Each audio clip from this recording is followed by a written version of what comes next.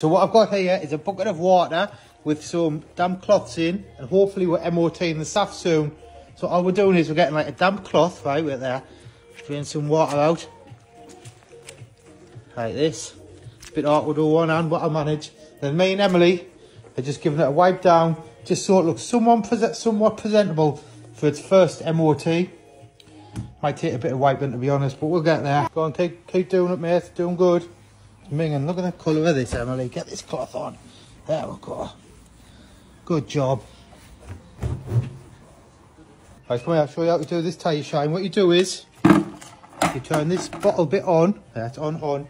And all you want to do is spray the tyres, right? See that? Yeah.